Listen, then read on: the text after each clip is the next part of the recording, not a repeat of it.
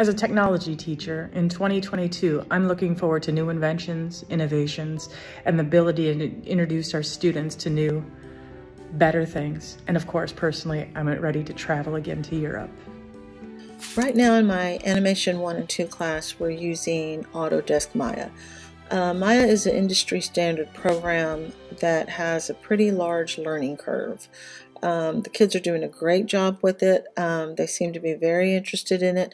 Right now we're doing 3D modeling, and from there we will go on to learning how to rig a character, animate a character, and occasionally we will do a little bit of special effects, and the kids seem to enjoy setting things on fire with special effects. That's their thing they love to do.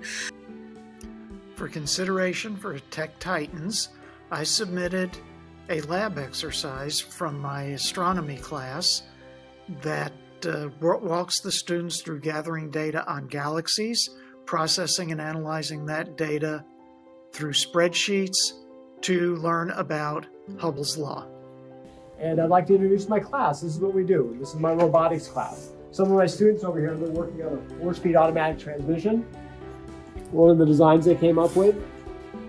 Over this way we have some other students who are working on their Python certification. This is an industry-based certification which will carry on with them. They can use in their career and also get a college credit for it if they need it. Other students over here have been working on a competition robot.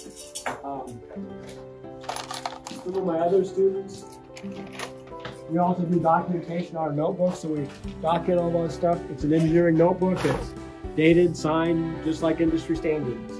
So my other students are working on CAD programs of the robots. This is Fusion 360, another really great program.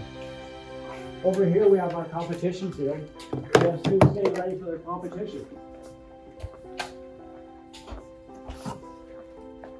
For these competition robots, they start off in an 18 by 18 cube, and they're equipped with all sorts of sensors. They have vision sensors, accelerometers.